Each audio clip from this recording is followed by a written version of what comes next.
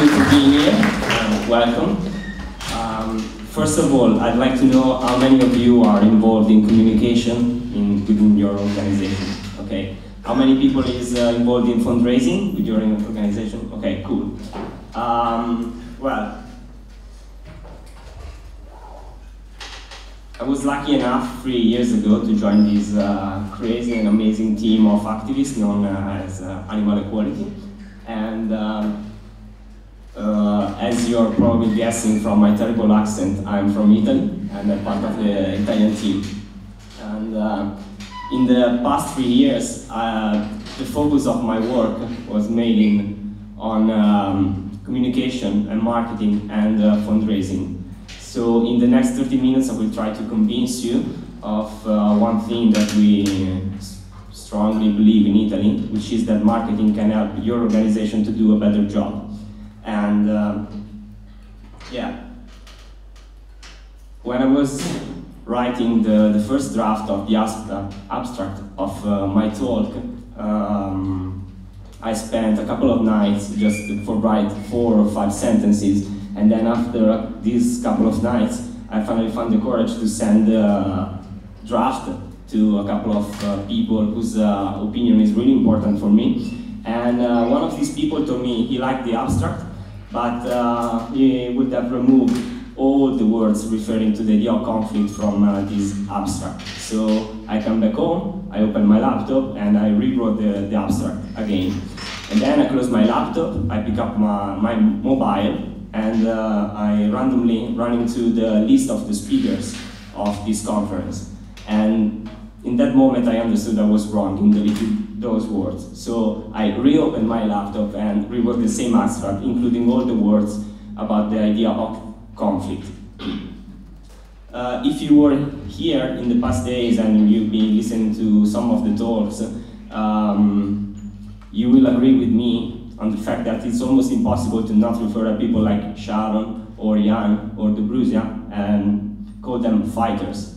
And if you have been at their talks, you will also agree with me on the fact that it's almost impossible to not to call what we're doing here a fight. And in my opinion, it's not just a fight, it's a war. It's a war for a couple of reasons. The first one, it has casualties. Some guy a couple of days ago told that we activists always have this idea in the back of our mind with the numbers of all the animals that are being killed in this second, in this minute, in this hour, every day. And I consider what we're doing here as a war also because there are two sides that are fighting each other, and basically each side is trying to destroy the other one.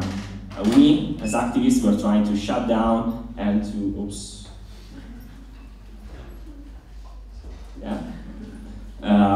we're trying to shut down factory farms and slaughterhouses, and on the other side, the industry is basically trying to shut down our organization. So I think we are right when we say that we are fighting a war and we can call ourselves fighters. So why talk about marketing in a talk that started with the idea of conflict and war? Few reasons about this idea. Money and capital are how all the wars are played, and also the war that involves the most recent military technology involves also capitals and money. And marketing so far is the fastest way and legal and ethical and safest way to move huge amount of money from point A to point B. And I think that the amount of lives that our organizations are able to spare from the suffering of factory farming is strictly related to the number of funds that we're able to raise as organizations. So having the proper funds is basically the easiest way to gain all the power that we need to save animals and spare some suffering. And I'd like to dig a little deep into the idea of power and its definition. So I can remember if this is the Cambridge Dictionary or Wiki, but basically there are two definitions of power. Power is the ability or capacity to do something or act in a particular way, like the power of speech, or the capacity or ability to direct and influence the behavior of others and the course of events. So if you are here, I assume you're here because you want all animals to be free and no longer raise and abuse and kill for food. You want maybe companies that start to care about animal rights, and probably you're here because you want to veganize the world and make all the people eat amazing plant-based meat. So if you say that you want this, you're probably saying that you want the capacity or the ability to direct or influence the behavior of others and the course of events. So at the moment, animals are still locked in factory farms and killed in slaughterhouses. Companies have just started to listen to what the movement has to say, and yeah, people is still eating meat. So I wasn't present at the talk of Christina, but I'd like to bring some positivity inside of this talk. And so I'd like to talk about this theme. Social phenomena like meat eating, factory farming, everything we fight against or everything we do are bidirectional. And what do I mean when I say that they are bidirectional? I mean that social phenomena have the power to influence the people involved with this phenomena, and at the same time, people have the power to influence the social phenomena. And this leads us to the second good news of the day. So, as the Bluesian said yesterday, we are a very young movement. Despite all the huge success that we were able to achieve in the past years, this is still the very first stage of our movement. So this thing related to the fact that we have the power to influence the social phenomena we're living in make me feel comfortable in saying that we have the power and you have the power to change the world. And this session will be mainly about some things we learned in animal equality in Italia in the past couple of years, 3 years, yeah. And I'd like to use this idea and these things that we find out as not really inspiration, but some tools to give you, and feel free to test all the ideas that I'm trying to give you now, and to stress test them and come to your own conclusions. So the first thing that we realized in Italy is that we were not happy about the models that we have in the NGO environment. So we thought that there were some other people in the world that were using, in a better way, communication and marketing. And so we went looking for these new models in the corporate or in the business world. And in that moment, we switched to a business-oriented approach to communication and marketing. And we understood that we needed to learn how to use the enemy weapons. And when I say weapons, I mean the strategies, the tactics, and also the tools. So the first thing that we discovered is that we had a wrong idea about money, about capital, and about marketing. And we needed to remove the bias that we have, because we're facing one of the most powerful and richest and oldest industry in the world, and we need to make peace with the idea that the means are defined by the ends that we have. And I think that this is more clear if I show you this picture. With the red bubbles, you see the budget that some of the brands in the meat industry have. And in the green bubbles, you see the animal rights organization budget. And these data are old, because I think they are from 2012, but I don't think the situation has changed that much. So I think this is why we should start to delete all the bias that we have on money, capital, and marketing.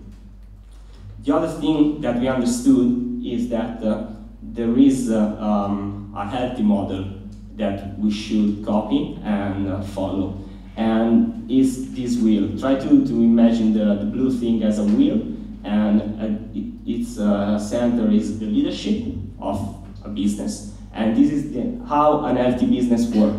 Of course, every business has a product or a service, and that's what makes the money come in. And once the money are in, there is a financial management of that money, and in order to have money come in, you need to have a salesman or a sales force to sell the product or the service. So you can still have the best salesman in the world with the best product in the world and the best financial officer in the world, but if people don't know you and your product and don't trust you and your product, you're not going to have a healthy business. So we took this model and we decided to build our own model, and this is basically the result.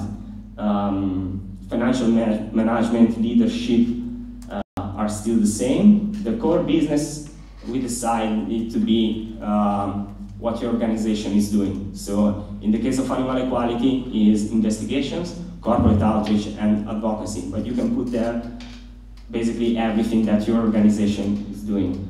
And sales become fundraising, because when I give money to somebody for a product or a service, I become the owner of that product or that service. But when I give money to a charity, I'm not becoming the owner of that charity. So there are some differences here.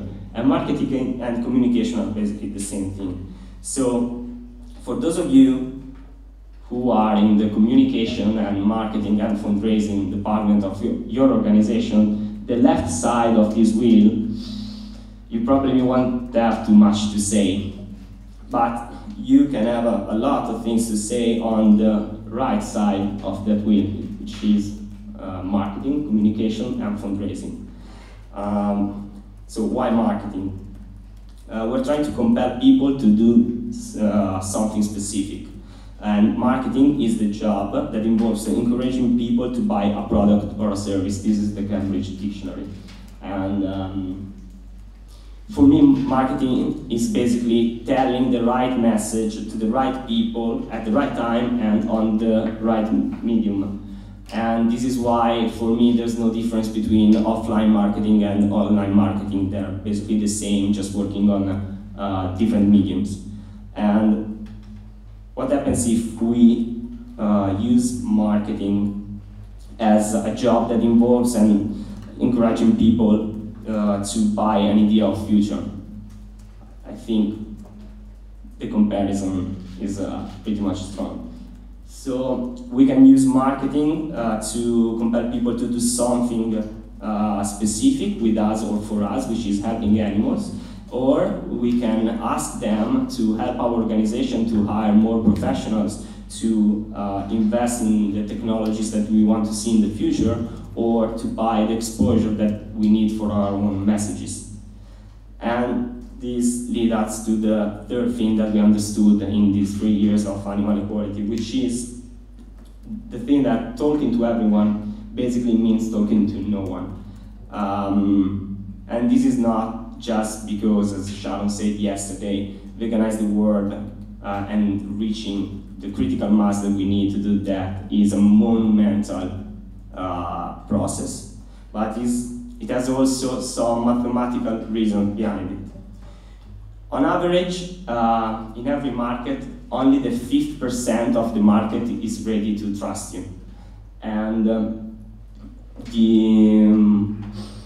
this idea is supported by what in the marketing world is called the 7 times rule, which is a rule, one of the oldest rules in marketing, that says that a prospect should see your message 7 times before it's ready to believe it or to respond in a positive way to your call to action. So it can be buy or come to our event or something like this. And this was before internet and before social media. Right now, the thing has changed a little bit, And it depends on the source, but this number is now 16 or 7 times 7, so 42 times, which is a lot of effort from the marketing department side. And yeah, what do we do with the other 95% of people which is not ready to believe in our message or respond in a positive way to our call to action? The best way to respond to this thing, we find after some years of studying, is to understand that the traffic, so the people that run into your messages, have a different temperature. So if you remember this slide, where the pink thing is the 50%, and you try to imagine that slide over here, that 5% is on this side. But then that is the hottest traffic that you have. It's these are the hottest people that you have in your bucket. The people that know you, that are going to support you, and that are going to respond in a positive way to your call to action. And then you have all the other 95%. And on the opposite side, the cold traffic are the people that maybe don't even know you, and then they maybe don't even know the problem. And I think it's crucial for every organization to have strategies for all the traffic temperatures that their target audience have.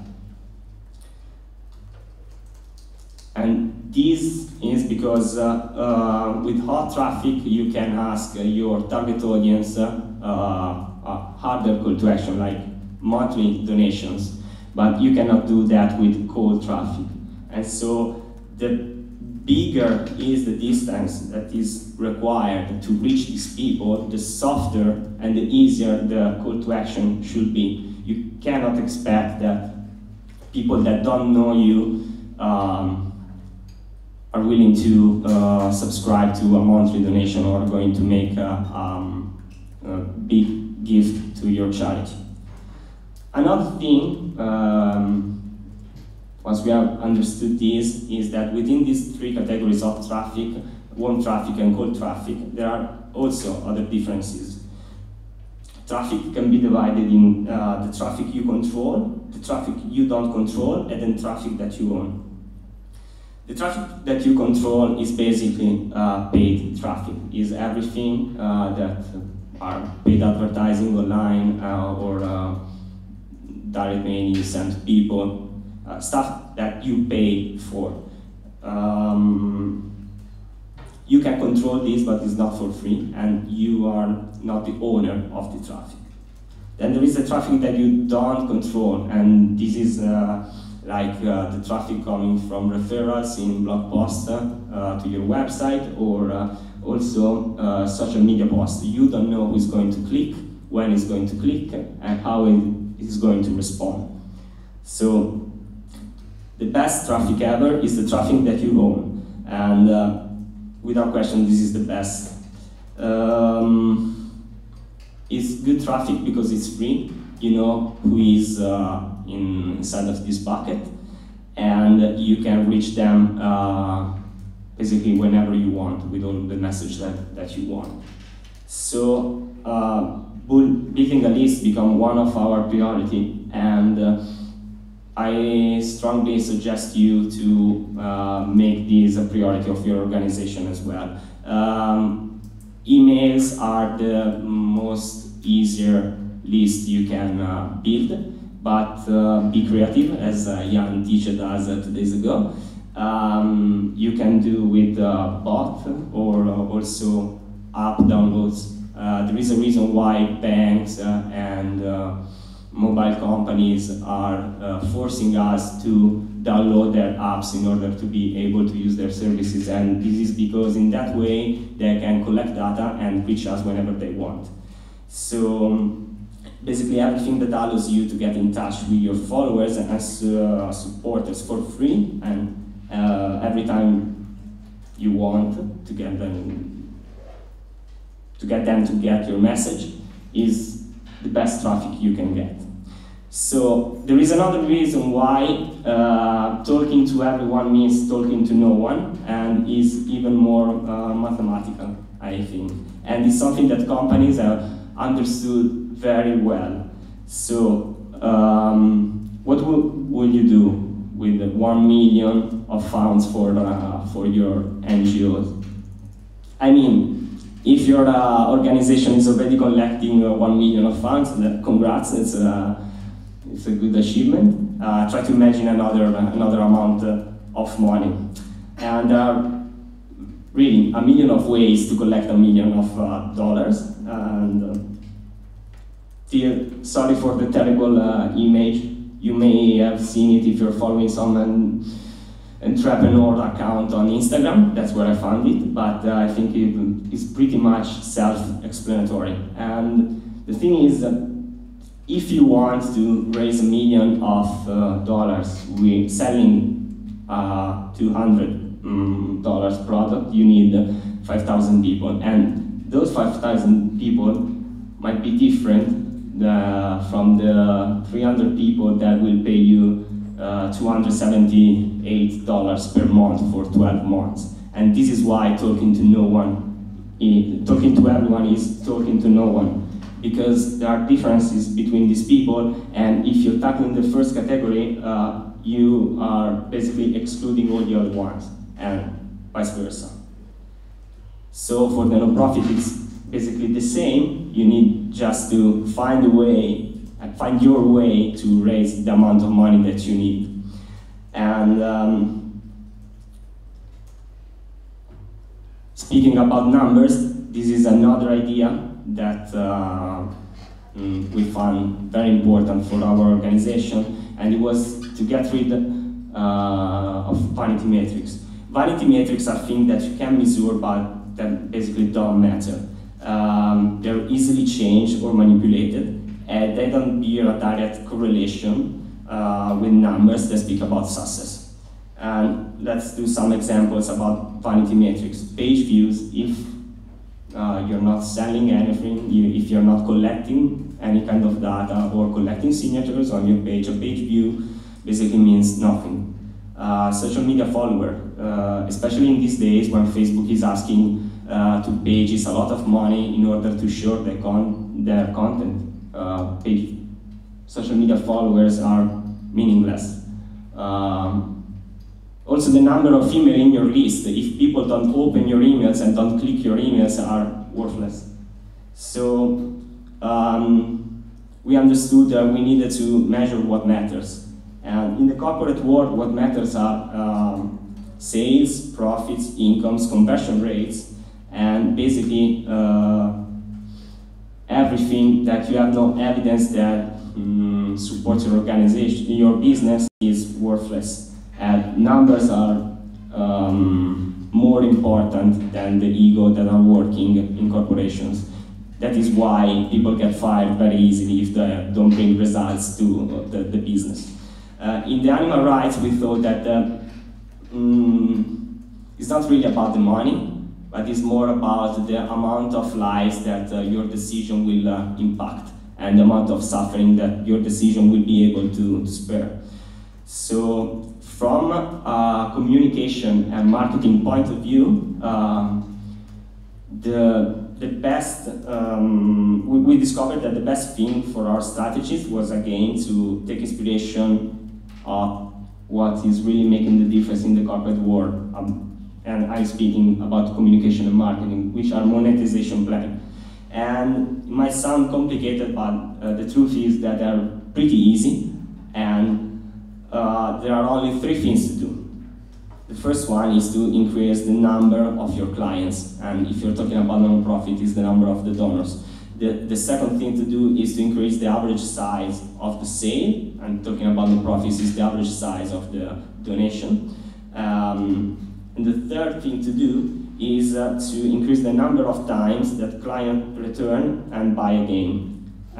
You can easily change the word client with the word donor, and this is what you need to do.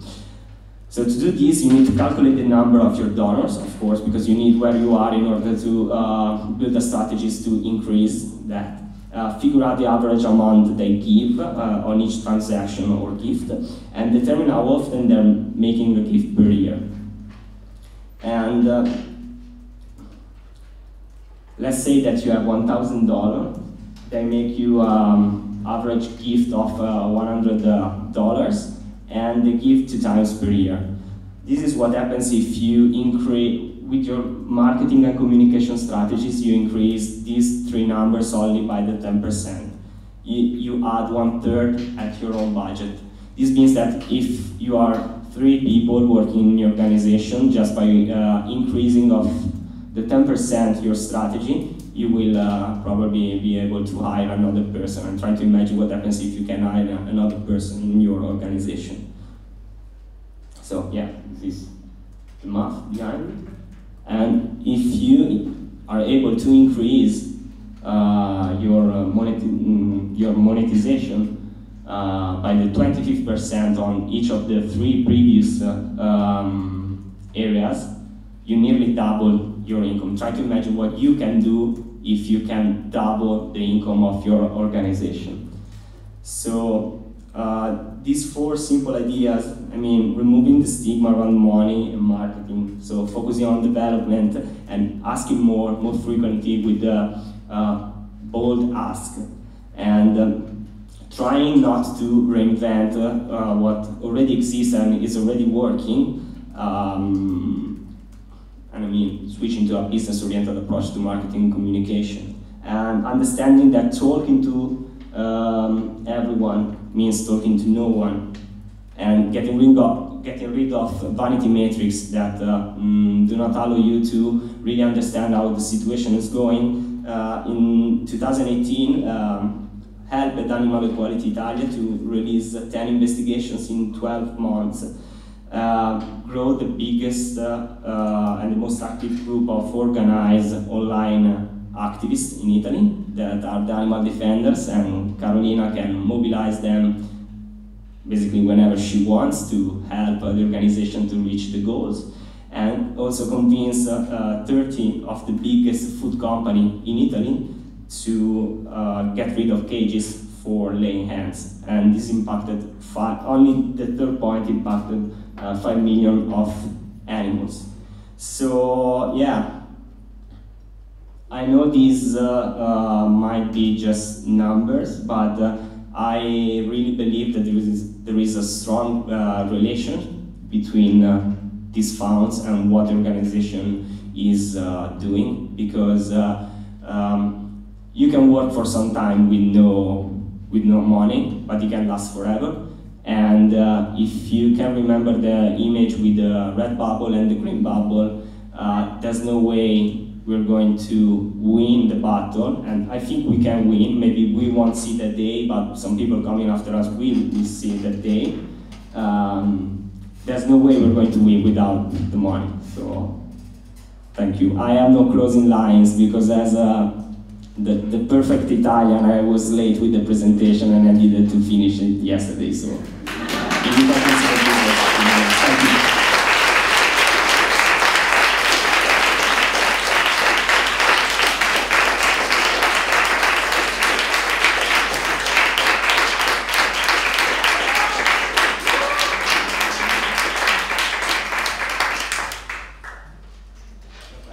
So now it's time for questions to Gio. So does someone want to ask for something?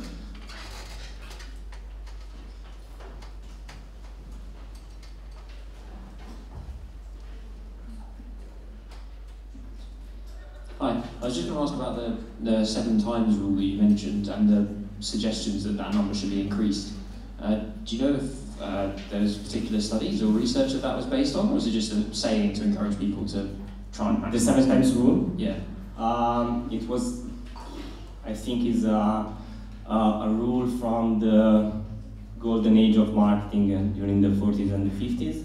And the last thing I've listened to was a podcast by Dean Graziosi, and he was saying that it was a podcast shared with Tony Robbins, and they both agreed that on average in dairy industry is 16 times now.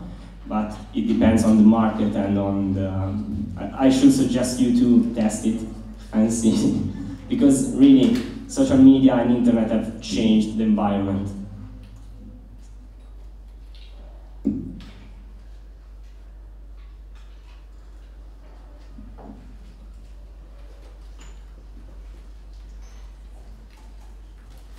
Thank you for a great talk. Do you have any advice to people in Eastern Europe who might say, like, we don't believe fundraising is gonna work in our country? Like, have you ever at some point like thought, well, this is not gonna work in Italy or in other animal equality countries? Has there been this mentality, and how did you overcome it? And do you believe that it's possible to do effective fundraising also in the Eastern countries? Yes, because if it is working in Italy, which is considered one of the biggest country in Europe, it can work basically everywhere. And also, it's pretty easy to make them understand that they are wrong, because you just need to test something. And the thing that we find out is that the first time that you test, you're going to get results. So, I mean, you maybe won't be looking for people that give you $2,078 per month for 12 months, but you can work with small amounts, and there is a lot of people living in a country, and you can work on smaller amounts and try to increase the number of the donors that you have. So that would be my first advice.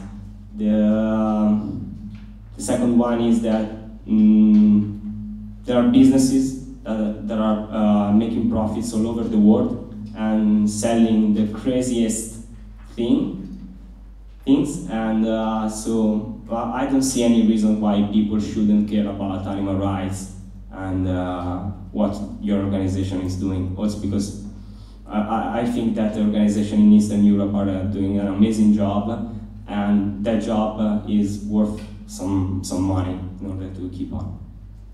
I don't know if I replied to your question.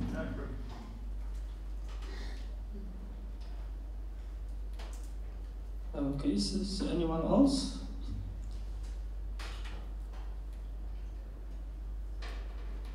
Thank you. Okay. So,